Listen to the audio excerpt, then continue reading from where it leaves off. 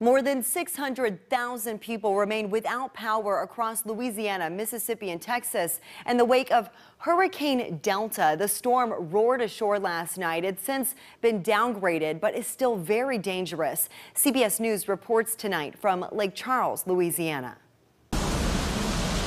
For the second time in 2 months, Lake Charles is picking up the pieces after another massive storm.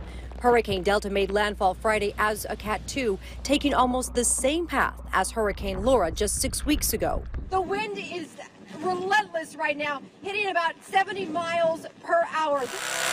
On Saturday, volunteers with the Cajun Navy cleared debris so people could return to their homes. The tens of thousands of Louisianans, as we speak, are in a very difficult situation, and we're going to do everything we can, working with our federal and local partners, to make sure that we're addressing their needs. But in Lake Charles, where so many homes had already been damaged by Hurricane Laura, residents like Russell Wright are finding it hard to stay positive. And last night, in the middle of the night when this was going on, water was almost up to the door, and it was, once again, here we go, and you got to rebuild again. Wright had just started repairing the damage Laura left on his home.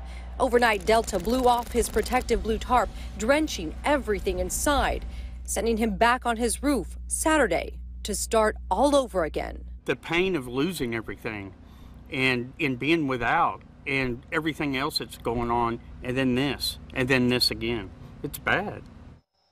Almost every homeowner on this block is just like Russell Wright, working with the insurance companies on repairs after Laura. But after Hurricane Delta, those adjusters are going to have to come back out again. They'll start a new claim, reassess each one of these homes, and try and figure out if anything is salvageable. Mireya Villarreal, CBS News, Lake Charles, Louisiana.